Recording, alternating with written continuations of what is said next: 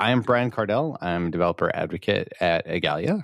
And I'm Eric Meyer, also developer advocate at Igalia. And so we've had like lots of different kinds of shows.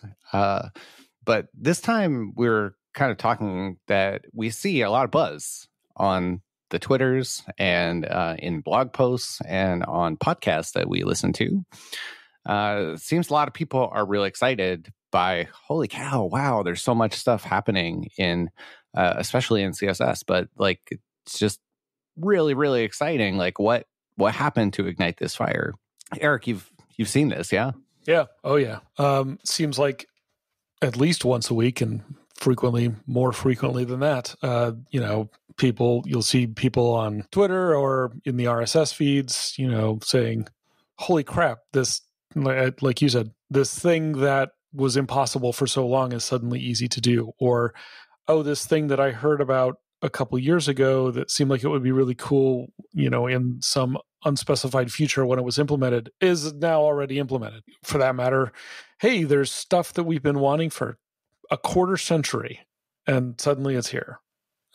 All that kind of stuff. It's been characterized, somebody referred to it as sort of the Cambrian explosion of web standards, and I don't know who came up with that, but I've seen that floating around. It's just that there's so much happening so quickly. Yeah, definitely. Like maybe you could list some examples and I can maybe fill in a couple more based on what I hear you say of things that are like maybe in the past, year or two and looking pretty good sense of landing in the next year or two. Yeah. So there's container queries that have been mooted about for years now.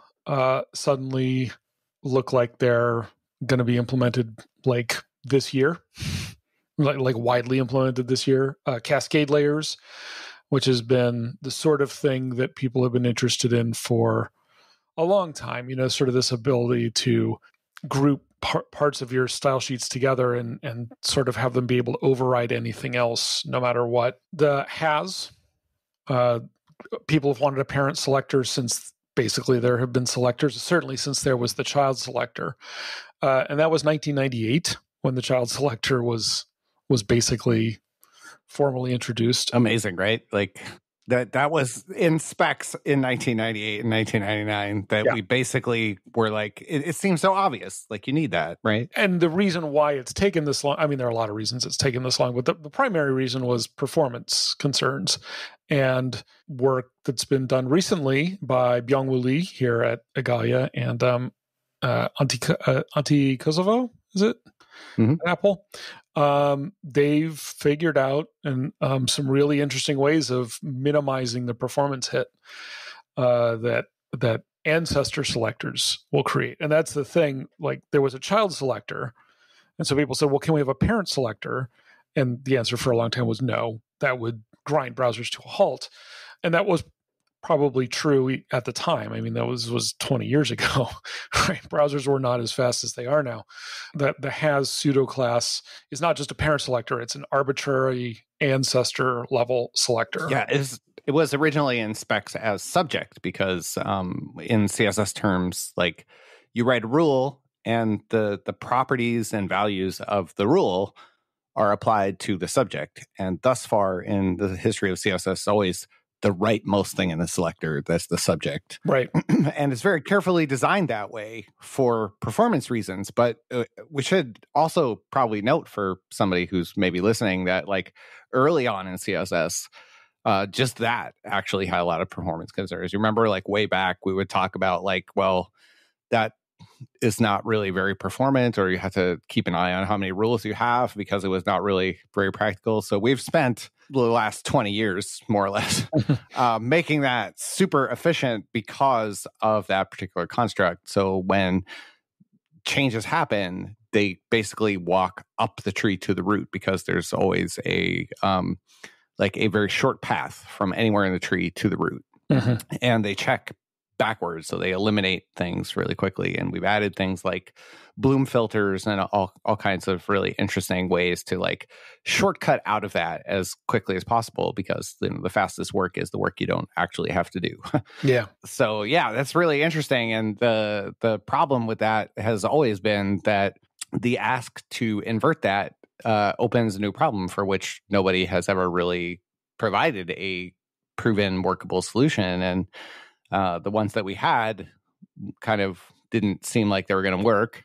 Mm-hmm. And this creates a problem because like you wind up with this blockage where you're asking for vendors to like invest in research that may or may not lead anywhere.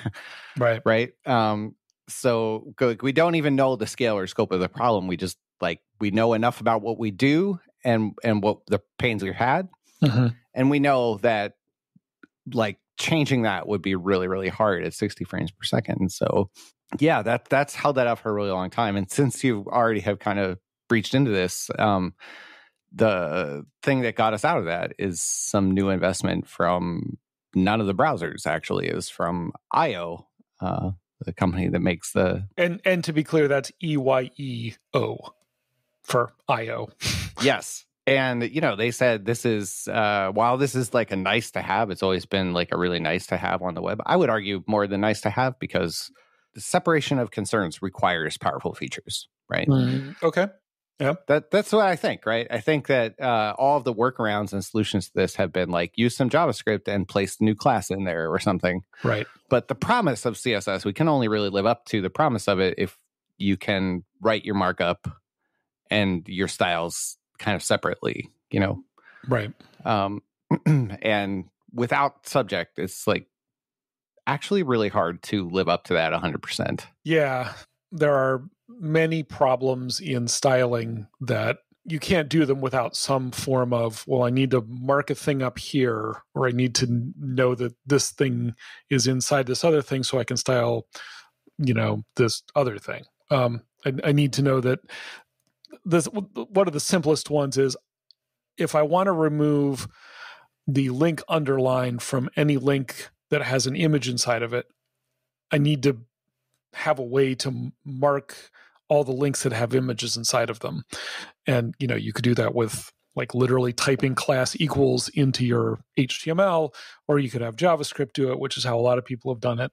With has, you can just do it straight in the CSS. You don't need extra script overhead. You don't need manual maintenance of the HTML, all that sort of thing. You could just say a has image, do blah, and you're styling the a instead of the image. There are, to be clear, that's sort of the most reduced version of this class of problems. There are plenty more. I want to be able to style this product card based on whether or not there's a price in it.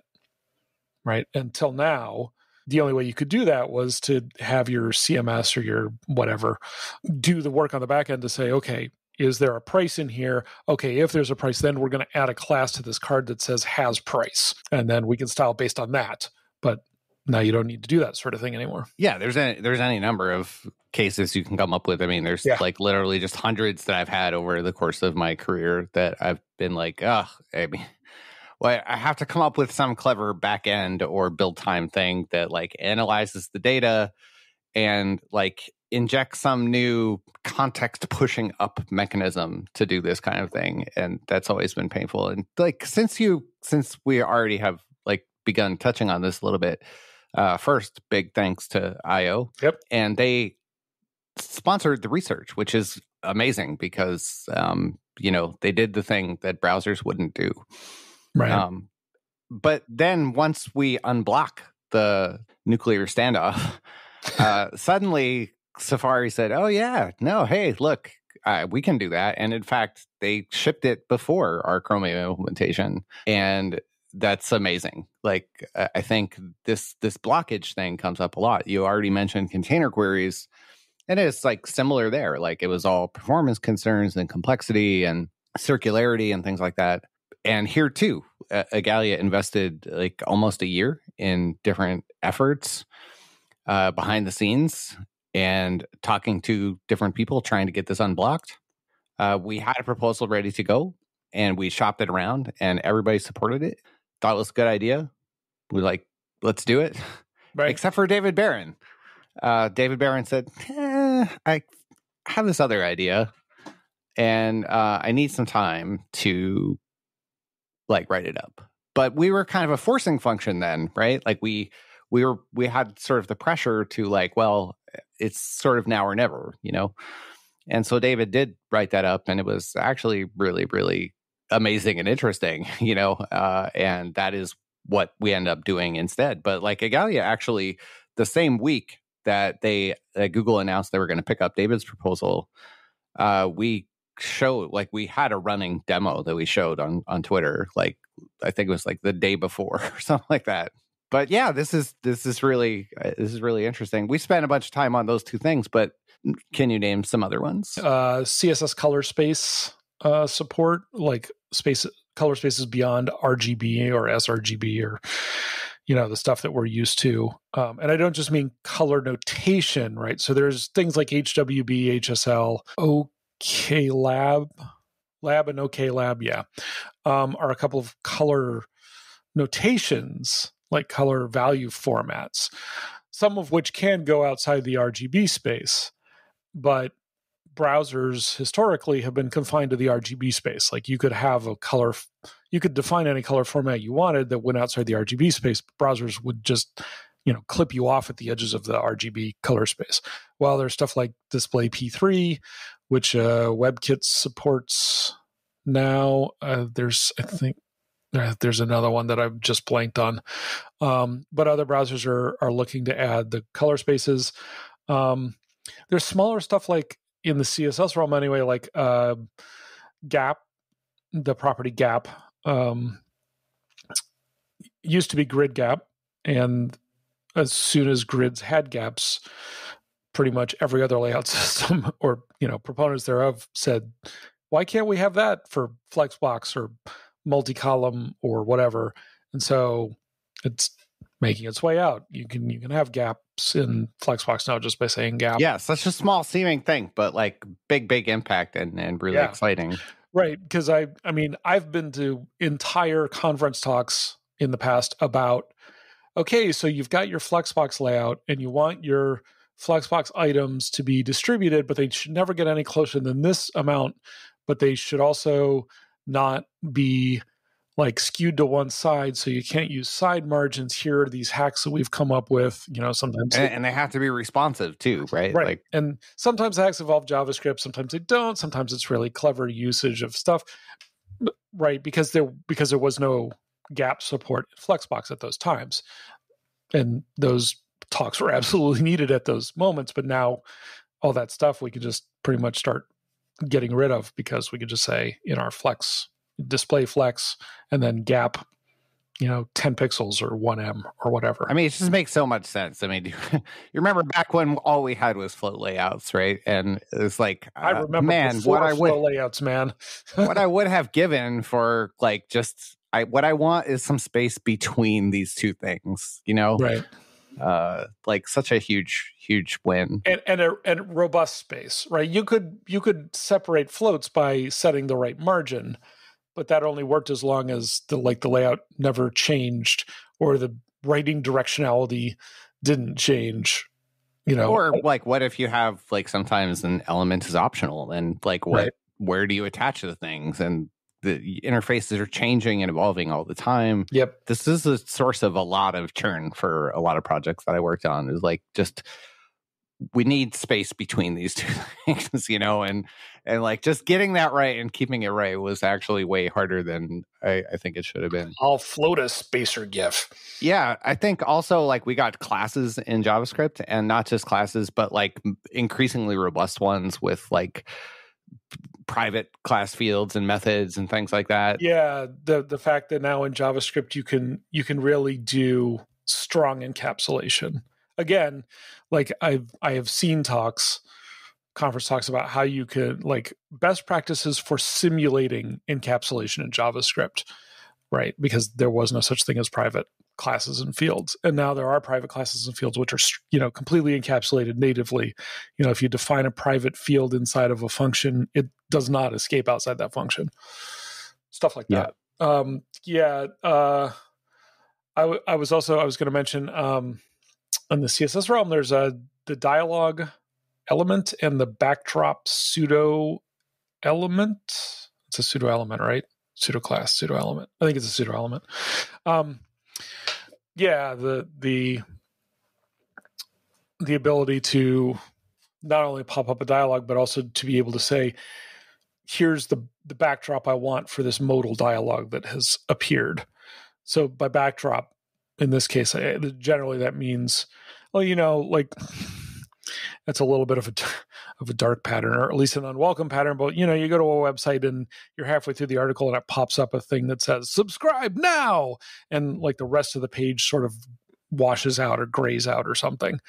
That's that wash out or gray out is the backdrop, and I guess those things will be more performant, which is a win. I would like to see them be less persistent, but less prevalent. But yeah, I know people. It will be really, really interesting to see how this shakes out. Like, I'm not sure. Like, if we could probably do like a whole entire show on that. But, like it's questionable to me. Like, what could you like override show dialogue, in some clever ways, and you have an ad blocker? Well, now that we have has support, thanks to IO, we could do any element that has a dialogue element, set it to display none or something. So dialogue is actually really interesting. It's full of new features. It introduces the really top layer, introduces the concept of top layer, and also that thing you were talking about like what does it mean when something's on a top layer? That's like largely about rendering. But then if you look at the HTML spec, it also says that the things in there become inert. It uses this term inert. Yeah. So dialogue was stuck for a really long time on actually disagreements largely around accessibility, which is interesting because a lot of people want it for accessibility, right? They want to say like, this is an accessible dialogue. But there were some disagreements around like how some of those things should actually work. So inert is a thing that was described by the HTML spec, and it turns out like that is a really useful concept all on its own, and it didn't exist yet. So Alice Boxhall, previously at the time at Google, and I worked on that, and she did the implementation in Chrome, and after a couple of years, there was an implementation done by Emilio in Firefox. It was a little bit different, but it sorted out. We had a polyfill. It was used by like Twitter and Slack, and I think a bunch of places. If I'm recalling correctly, we had a couple of projects going on, but I think Inert was one of those ones that was used on a bunch of them. We did it as part of open prioritization. We offered Inert, and it got really, really popular. A segment of people were really excited about it for dialogues, but a segment of people were also excited about it because you could use it for more than just a modal dialogue. Like what?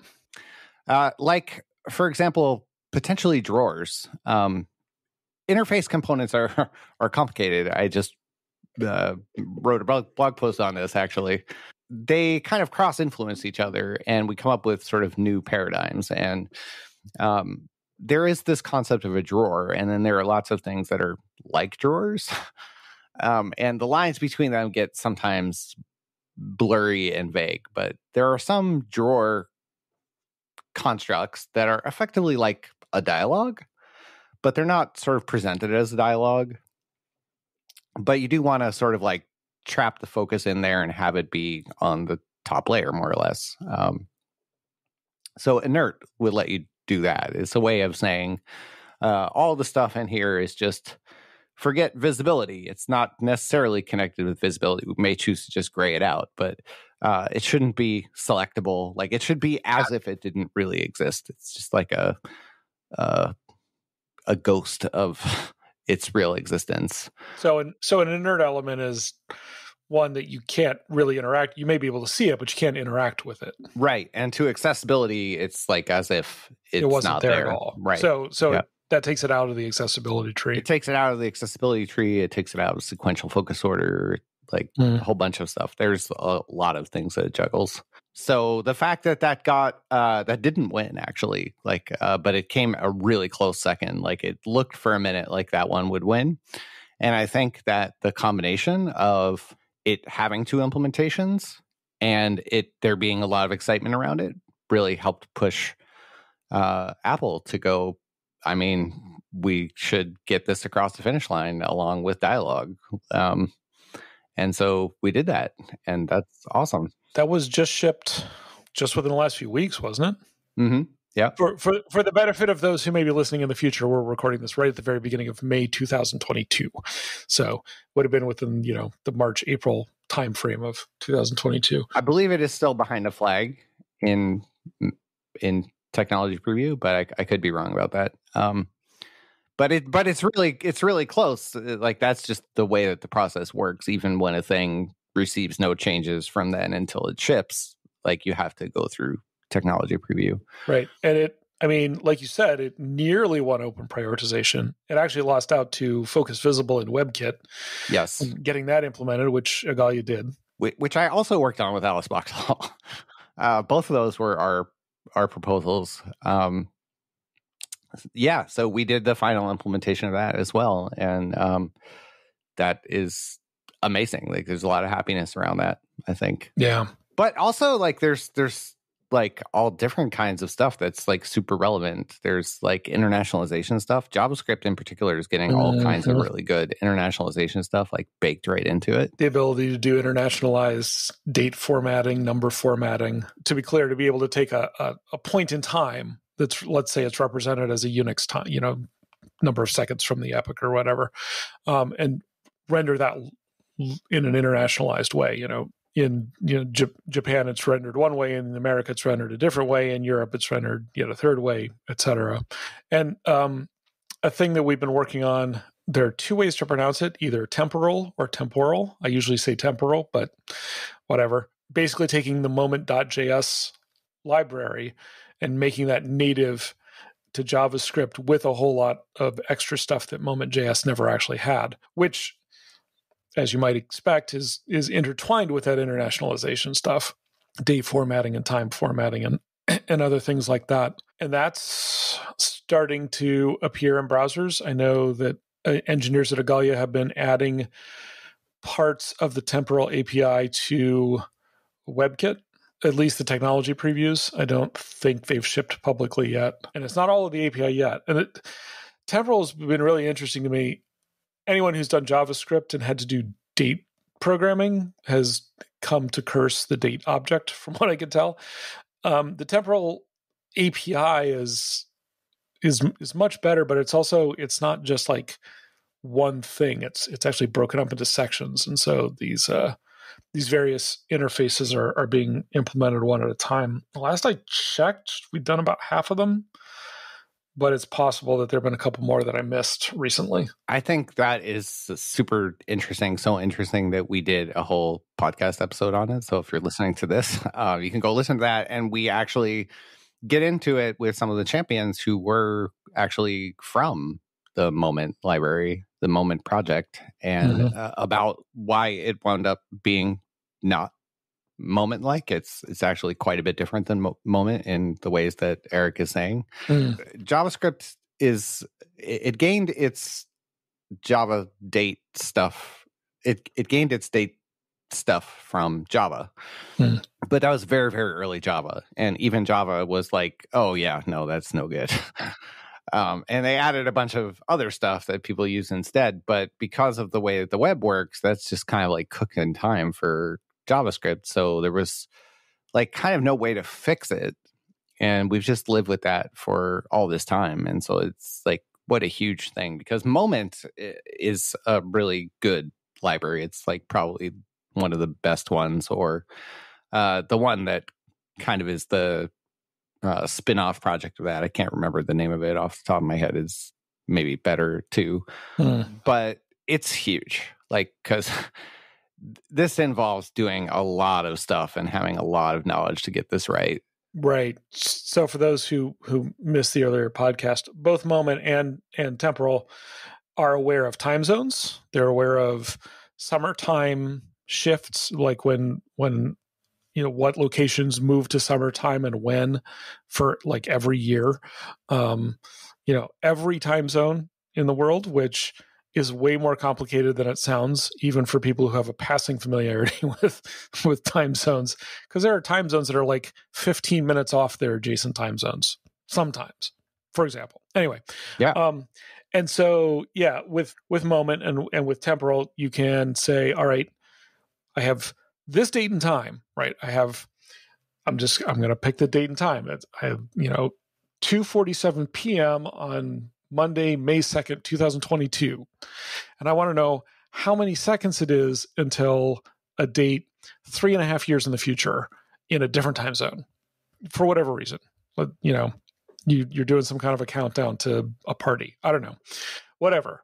Right. And I want to know how many days is it until this particular point in time in a different time zone, different country, whatever.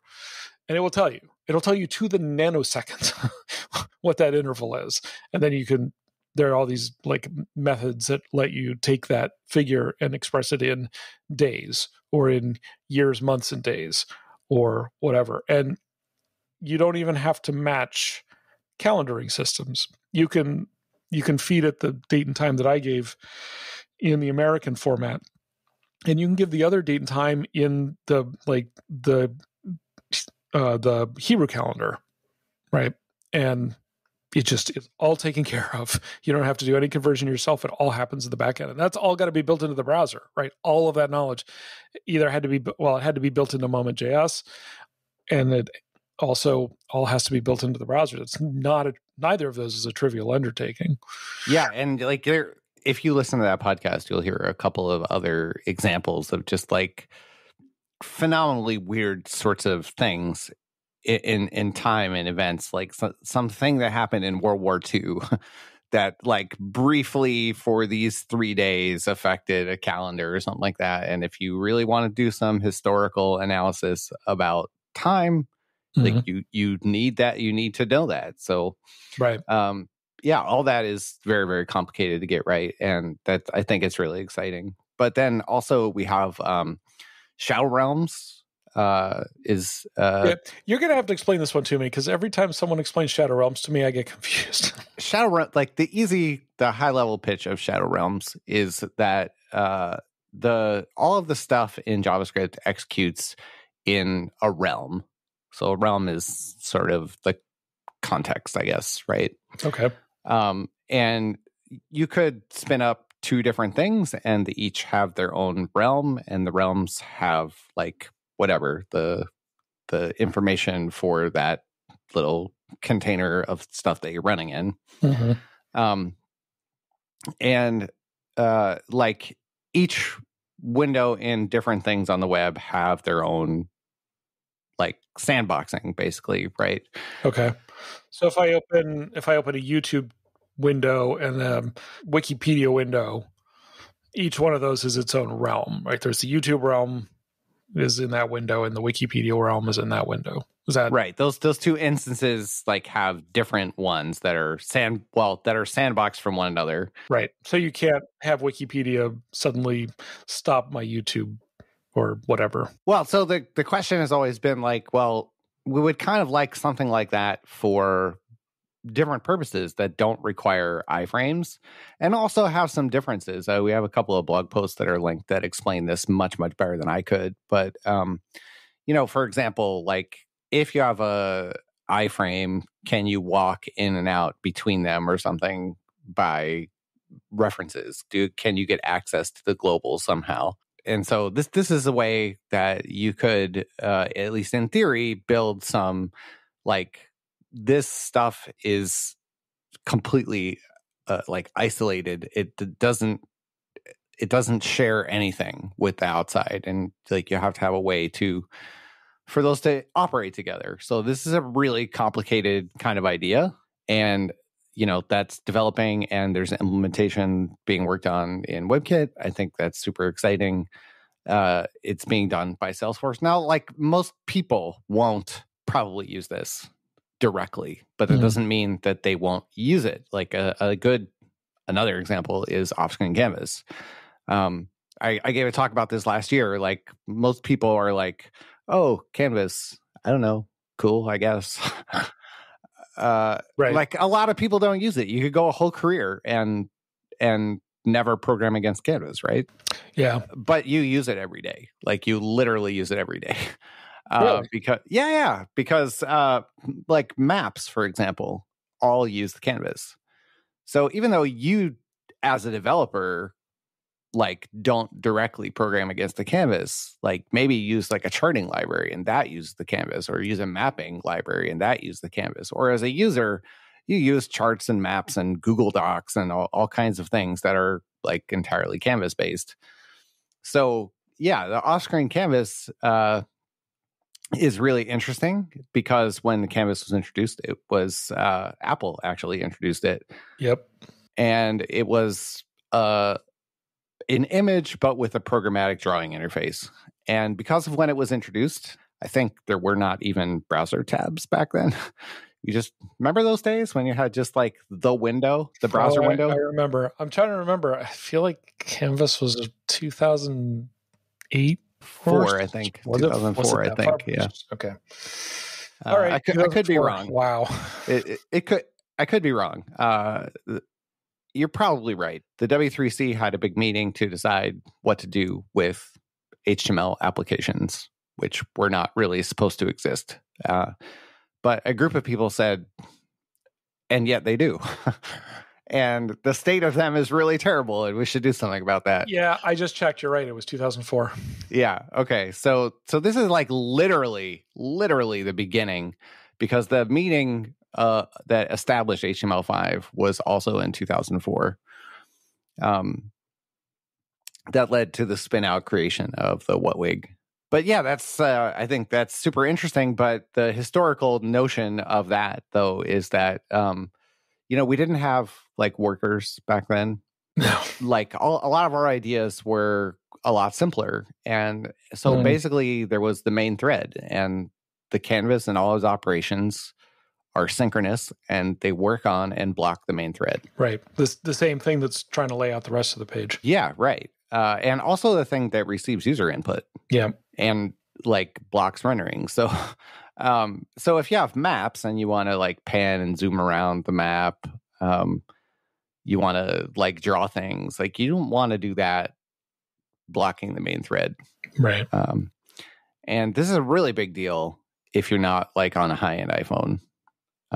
If you're on like a lower end piece of hardware, something much lesser, which is what embedded systems are, right? Right. And so interestingly, off-screen Canvas, which will benefit everybody in their real day-to-day lives, right, every single day, was sponsored by Comcast. Right, because they were using Canvas to run the UI on their set-top boxes. Exactly, right. And they wanted it to be less clunky, more performant. Yeah. Right. So because of that, they hired us to make that happen. And so the payoff there is that I know everyone's had that experience of like trying to move really quickly across a map and like chunks just aren't loading because the whole thing slows down. Off-screen Canvas goes a long way towards fixing that. It makes it way more performant. Definitely. You probably have seen that like in an airplane or something like that. If you have like somewhere where there's like a map that you can point and drag around. Mm-hmm. So obviously those things in your airplane they're not as capable as your iPhone, right? Like hardware wise, they don't spend that kind of money on each. Yeah, no, that's another class of embedded devices that would definitely benefit from something like off-screen Canvas. And for that matter, off-screen Canvas is a great optimization. There's also been recently like hardware acceleration of SVG, yes, which tons of people, I'm sure lots of people listening to this would say, I never use SVG anyway, or what I do, it's just a little icon. What do I care about hardware acceleration of SVG? But you, right. Because so many other things. It's very similar. Like there are plenty of people who do SVG, like they do a lot of SVG work, but also a lot of us use libraries and other components that do use SVG, like use a lot of it. Yeah. GreenSock comes to mind immediately. So you're abstracted away from it. You don't even realize that the underlying stack is actually SVG or Canvas or whatever, right? Right. But yeah, like data viz and all kinds of things. And honestly, I would love to see more maps be SVG. Yeah, it's there are some experiments around that. Yep. It's like actually very complicated to do, and it is a lot different than a lot of what is done with maps today. But I agree, it would be really, really interesting. But yeah, SVG, that was blocked for the longest of times, and there was a lot of discussion about like, well, somebody should do something about that someday. There were plans to do things. But this was a really hard problem because the SVG engine was one of those things that didn't change. Like you went WebKit to Blink, and it pretty much stayed the same. Had the same architecture and everything. But that actually came from the 90s, and it was done by two guys who now work at Igalia, the original SVG engine. And that was done before CSS existed and got a bunch of investment. And so even though it contains similar concepts and there's a lot of alignment between them, they're just completely different engines. And so, like, how do you solve all the problems? Well, probably you need to begin by like aligning those and redoing the implementation of SVG, which is like, oh my God, a whole thing. So we did that. We said we were doing that, and here too, suddenly that really lit a fire. That was sponsored by Vorwerk, the company who makes the Thermomix cooking machine, right? Because they had a WebKit touchscreen in there. I don't know actually if it is a touchscreen, but they have a WebKit display. Yeah. And they needed to hardware accelerate their SVG work, because SVGs are actually really important on SVGs and canvases are really important on embedded devices. They tend to look a lot less like HTML and a lot more like physical controls and stuff like that. A lot more visual. And it's interesting that Vorwerk interest in getting SVG to be better is a very close parallel to Comcast wanting Canvas to be better. Absolutely. And I could easily see where, because of the work that was done for one of those companies, the other company might say, oh, we could use more of that. Like Comcast might decide that they wanted, if SVG is hardware accelerated now, they might decide that they want to do more of that and less Canvas. Yeah. Vorwerk might decide, oh yeah, hey, Canvas is much better. We can make use of that for these things. Not necessarily a complete switch over, right? Yeah, but a lot more blending, because and again, that leaks out to everybody, right? And web authors, I think that's the bigger thing is like a rising tide lifts all boats here, because this is the commons, right? And the more people working on the commons, the better, right? The more people we have enabled to help affect priority by like doing some work. And saying like, I can understand this isn't important to you, but if you're not like actively opposed to it, like we'll do the work. That's actually great for everybody, because not everybody can see from where they sit the relative benefit of this. And certainly we'll all, as in the case of maps, enjoy the benefits. Like you will enjoy that web maps get a lot more fluid and speedy, and like everybody will appreciate that. I feel like some work we've got in the pipeline is going to be similar, and I'll be interested to see how the work on MathML and MathML Core actually benefits from and also informs the stuff with SVG and Canvas and all that sort of thing, or if it does. But I mean, that's a thing that's coming, and I think that fits. That reminds me very much of what you were saying about, most people might not see how it's relevant or beneficial to them, right? Because the vast majority of people probably do not think that math markup is relevant to what they do or what they consume, and yet. Right? Yeah, absolutely. I went my entire let's not talk about how long it is because it's a little embarrassing at this point. That's not embarrassing, but I don't want to discuss how old I am. There we go. But it's a long career I've had now, and I've never had to render advanced math. Like, I have worked professionally on web applications and websites, and I've never had to really render much math, right? It's not what you're doing every day, and you think like, well, it's maybe not that important. But if you want to share information on the web, like, this is the way you do that with math in a way that treats it as text, that doesn't require JavaScript, that works with all of the concepts of the web, like CSS, like copying and pasting, accessibility. Like, this is the thing that's received a lot of attention. And if, I hate to use the same example all the time, but if, heaven forbid, there were a global pandemic and we wanted researchers to be able to share information that involves like math and chemistry and stuff like that, and we had to send our children to school to learn things on the web, math is important to that. One could argue. I've been working on a side project with a colleague that actually involves quite a bit of math, and we use MathJax, which is a JavaScript library, and it makes it really easy. Like, I could express all of the math in LaTeX, and then MathJax library will show you the MathML version of that, and it makes it as accessible as it can, and it uses SVG to render some of the stuff.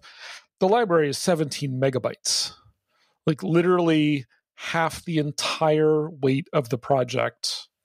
Well, so the MathJax library is more bytes than the actual text content, and this is an entire book we're talking about, and it's in the vicinity of the weight of all of the images, which, nothing against MathJax. MathJax does an incredible job at what it does, and it has to be 17 megabytes to do all of that stuff. But, I would have been a lot happier if we could have not needed that, right? Because one of the things that I've been thinking about is, how do we make this so that it's like service worker driven, so that you can just install the whole book on your phone or your computer or whatever, and you can then have it completely offline, right? You can access it no matter where you are, should you want to, and that's more difficult because of the overall weight. And like I say, 17 megabytes of it is just this JavaScript library, which is necessary because equations are integral to the text. You can't understand what's going on without them. But yeah, I would. That's unusual. Most people don't run into that sort of thing. But again, much like with off-screen canvas and SVG hardware acceleration for these very specific things, like very few of us work on maybe a lot of us work on embedded devices, but very few of us work on set-top boxes for a cable company. But that work benefits everybody, whether or not they work in that kind of area. Yeah, definitely. I think it's possible that you don't have the most optimal use of MathJax there. We ended up needing a lot of it, so I don't know. MathJax has like a lot of things. Like, they have basically like an SVG rendering module and an HTML rendering module and a MathML rendering module. They have Tech and LaTeX both support, as well as ASCII math and a bunch of other things. Yeah, but there's like a lot of tree shaking that you can do to get that to be definitely not 17 megabyte. That seems really big. But yeah, probably there is a distro that's just like, this is everything. And I imagine that would be probably pretty large. And maybe it's also like not minified or something that contains a lot of documentation. I don't know. But yeah, either way you go, like, it's going to be a non-trivial amount of JavaScript. Like, how big it has to be before it starts really impacting you is difficult to say, in part because, math is text.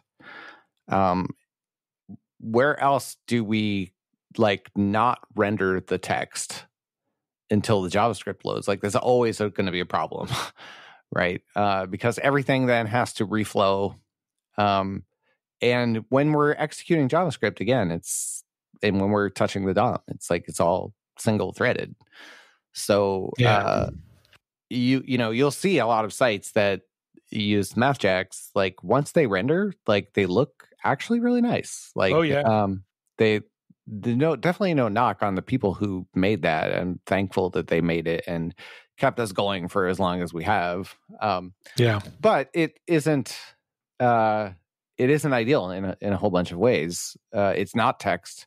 You have to wait until the document loads, or you have to poll the thing, or use a mutation observer or something, and like know when new math enters the page so that you can, as quickly as possible, stop everything, turn that into math, and do as minimal reflow as possible.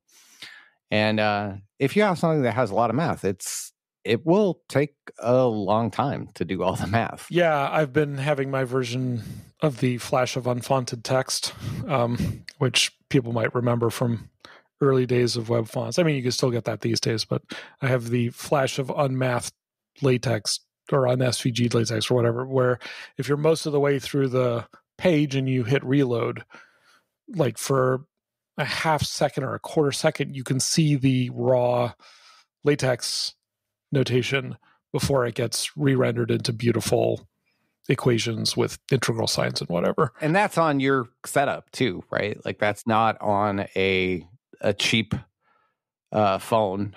Yeah, I mean, my laptop is, in fairness, almost a decade old now, but it's still capable of doing pretty much everything. Mac, right?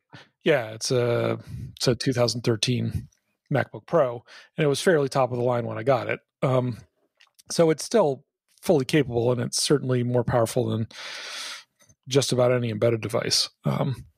Yeah, but you run into that. I think even with a if I went out and bought a machine today, I would probably still see some of this stuff, because at a certain point, it's less about which generation is your processor and just how much does the browser have to do. Fred Wang, by the way, has, I don't know if I showed you this, but he has a LaTeX custom element that you put the LaTeX in the element and it will render it as MathML, like for the actual rendering. I 100% want this already. Yeah, it's really interesting, but honestly, that is better done at a pre-process time, because then you still have to know how to process LaTeX, which is a big ask, right? Like it's still a pretty non-trivial. It's way more focused, and it is very fitting with everything else that works in the web. And you can plug into all the things that you would expect to plug into about controlling font sizes, and nothing is just weird, but right. There are plenty of markdown elements too, and I think there are cases where they make sense. Like I think if you had like the GitHub preview thing, that seems like a fine use of like a custom element that would render your markdown. Yeah. For most cases, you would not want to send markdown to the browser. You would want to send the generated stuff. MathML, by the way, we are getting very, very close to sending the intent. I'm hoping that we do that somewhere around. Don't make any quotes just yet, but okay. I'm hoping that we do that somewhere around the Web Engines Hackfest, that we can announce an intent to ship. That would be awesome. That would be, 100%. And there's one more that I want us to touch on, because you know so much about it, which is spicy sections. And who decided to call them spicy sections, and why? I just have to. Okay, no, I can tell you the story of that. So I don't know if you know this, but back in 2015, Leonie Watson, Steve Faulkner, myself, and maybe Charles McGathy Neville were at a TPAC. I was describing some things and asking some questions, and I had this idea.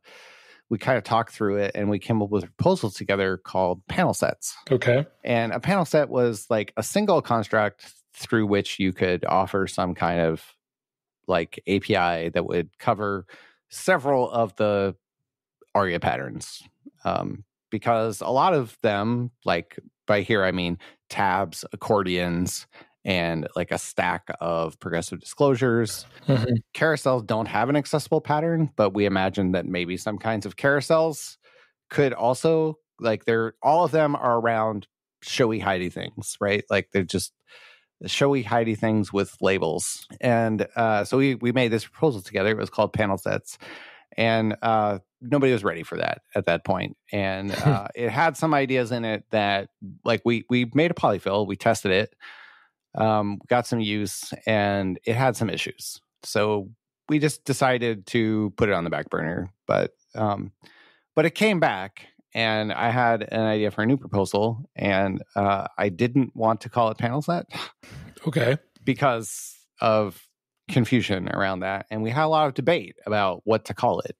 And I had this idea that, like, maybe these are, like, I don't even know if they should be properly tabs and stuff. Like, I think this is a pattern where the thing I'm focused on is when that is not core to what it is.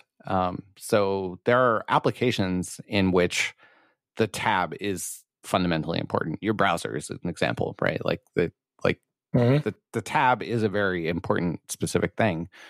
But there are a number of things that are simpler tabs that are just about displaying content in a document.